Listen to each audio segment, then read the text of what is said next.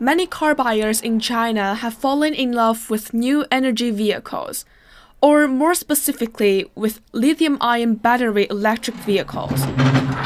But there's another new energy source coming down the road for larger commercial vehicles, mostly heavy trucks: hydrogen energy. By reacting with oxygen in the air, the fuel cell generates nothing but water and heat, and the electricity to run the engine. An 18-ton battery-powered truck can carry a load of 8.9 tons for 480 kilometers. But with their hydrogen fuel cell system, that capacity goes up to 9.6 tons. To get the hydrogen trucks off the test tracks and onto the roads, developers are working at top gear. First, we're working to make a single fuel cell stack's power as large as possible to meet the demand for medium and heavy trucks.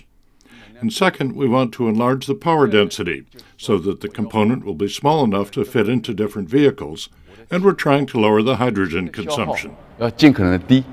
Shanghai Hydrogen Propulsion Technology now produces hydrogen fuel cell systems for more than 20 car models.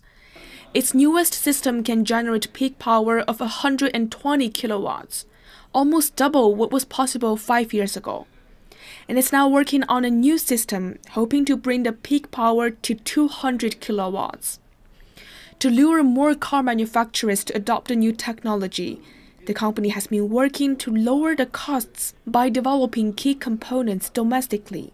The balance of plant component is now fully made in China, with its performance almost the same as those produced outside of the country, so it's more cost efficient. But one of the components in the power stack is now made of imported materials, so we're now working with our suppliers to produce those on our own. The primary performance has already met requirements, and if it meets our endurance test, we'll be able to have it in our stacks as soon as next year. The company has been able to lower its system price by around 60% during the past 3 years.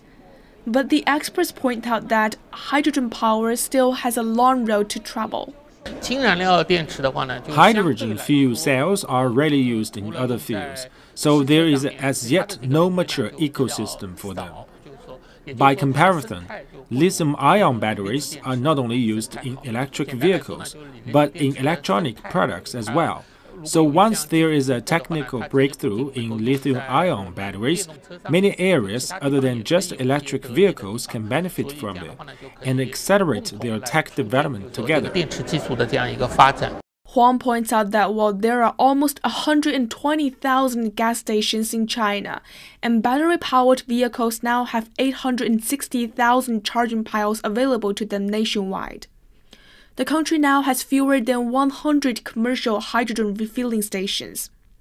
That's why current planning for hydrogen vehicles is pretty much confined to commercial trucks, which usually have fixed travel routes and distances. Still, those plans are developing quickly. Since hydrogen energy has been listed as one of China's long-range objectives for the year 2035 and listed as one of the national 6 future industries this year, it has received unprecedented attention. According to the Hydrogen Industrial Technology Innovation Alliance of China, the country's hydrogen energy industry output value will reach 1 trillion yuan by 2025. More than 10 provinces and cities have released plans for the development of hydrogen fuel cell vehicles.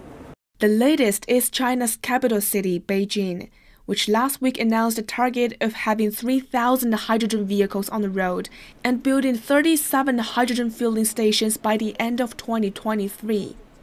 Shanghai is planning more than 70 hydrogen stations covering its 5 newly planned satellite cities and Hongqiao and Pudong airports by 2025. That Shanghai-based hydrogen energy developer expects this new policy will bring in orders over the next 3 or 4 months. That will be double last year's figure. 张世学 Money Talks.